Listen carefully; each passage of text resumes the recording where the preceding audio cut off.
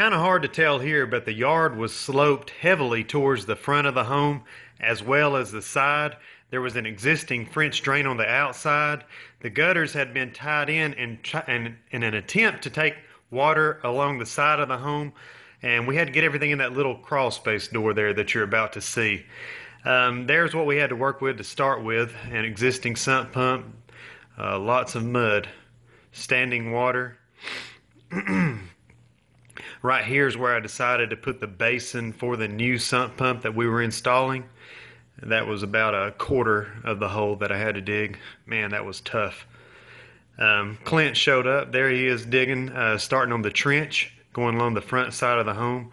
There's where I was doing the turn in the corner right there at the front. More of the turn. I had to dig that very deep, leading to the basin. There's just a shot of the trench. There was us getting the gravel into the sled and taking it into the crawl space and letting you know we're number one. I'm gonna film this real fast.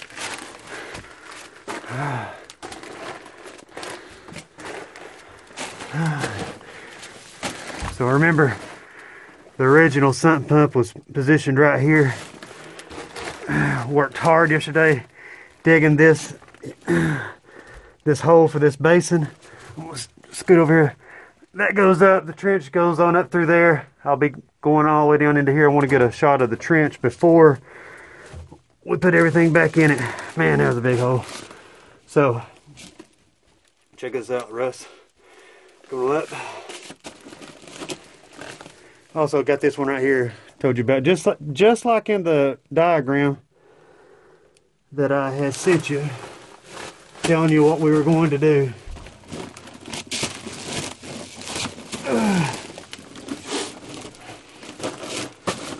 And this is going down this, damn it, going down this front wall.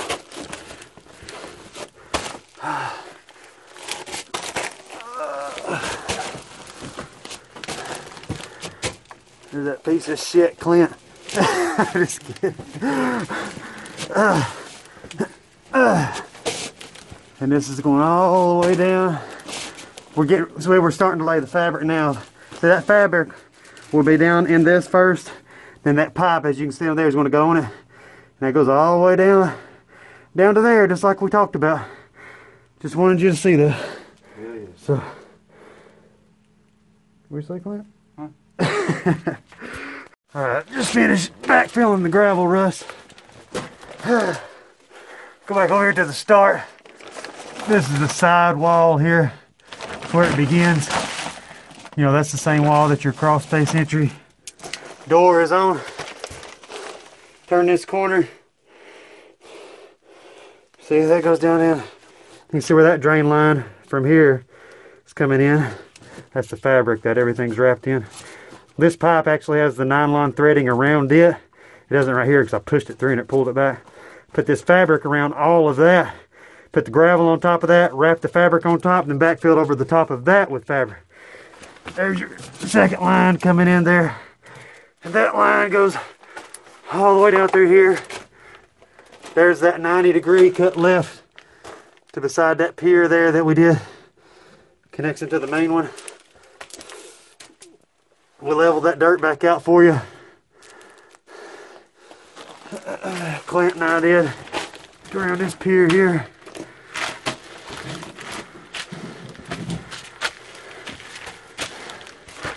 We leveled the dirt back all the way, Russ, for you. You'll see right here to the right.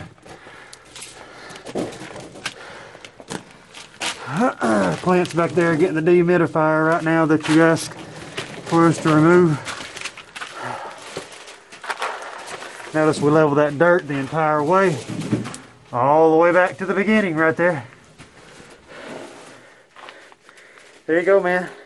We're about to go to lunch, and then when I come back from lunch, we'll work on getting everything plumbed in for you. Thank you. Russ, hey man, Tanner here, just finishing up. Going to give you a quick video tour from the start of this French drain all the way over to the outside plumbing. Let me get the camera flipped around here and I'll take you through it. Starting here just like before, you can see kind of the starting point's about right here. Going down that angle here from the front porch entry, we got the dirt all nice and level. And this is all kind of flowing downhill towards, you know, that end of the house, which is not really going to be so much in the sump pump. Luckily, however, all the problematic areas seem to be over here in this upcoming corner, as you were pretty much already aware of. And I'm just going to keep making my way there. Here about 20, got about 2,500 pounds of rock, drain rock in here. I want you to take note of something. The bottom level of this block on this foundation here, that's where it was holding water. There was 3 places water kept seeping out the whole time I was working. One of them was right there.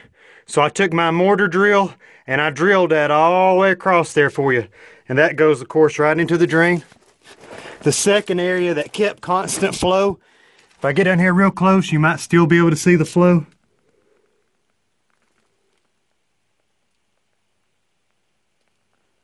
Not sure if you can see that water or not there, but anyway, that water is coming out of there. I drilled that all the way across, going into the drain as well.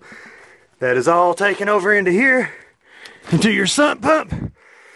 I hate to take that lid back off. I had to cut it to get it to fit. But your sump pump's down in there. I think I've already showed you a little bit of that. That comes up into your check valve here, so water can only come up this way.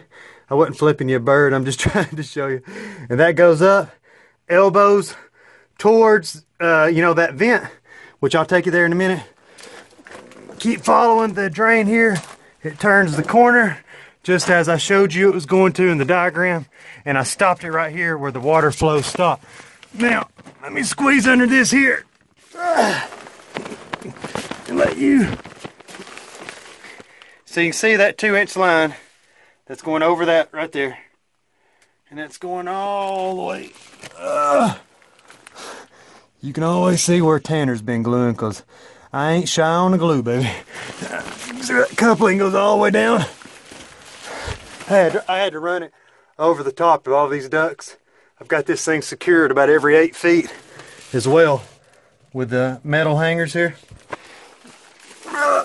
Gotta go underneath this main duct line here. Right over here. You can see it coming over head there over top of all that. There's another support. Goes over 90 degrees down. 90 degrees down right there. Goes right out underneath that vent that you requested.